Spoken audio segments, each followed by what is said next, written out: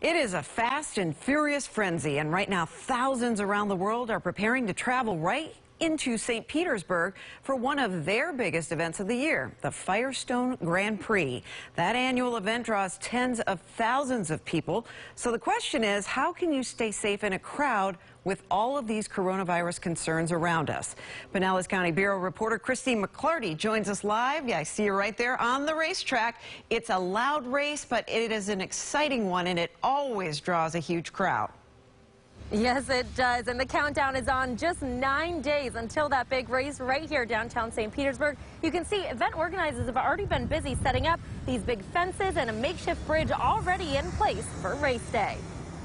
I love the cars. I'm kind of a car nut a little bit. Not that I know a lot about it, but I enjoy it. Tanya Kimberly has a Grand Prix party every year. Now coronavirus has her concerned. Maybe not have a party, but we do live in a condo down here, so I don't think we can get, crazy about it and not live life. I don't want to live in fear. Health professionals agree, but say precautions are important. We just tell them to be careful, because whenever you are in a large event like that with so many people around, there's always risk. They say the best way to stay safe at the race are wash your hands often, 30 seconds each time. Use hand sanitizer the right way. Avoid touching your face, an entry point for the virus.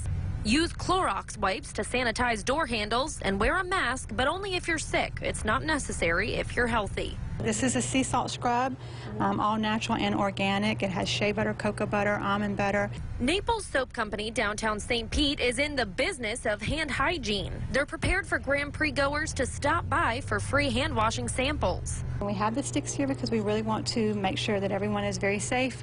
The race organizer, Green Savory Racing, is monitoring the international drivers and coronavirus situation. The fast and furious frenzy is moving forward. You have to be prepared. About 7 in the morning, it's just like wasps or bumblebees just spinning around your head, and you got to get up.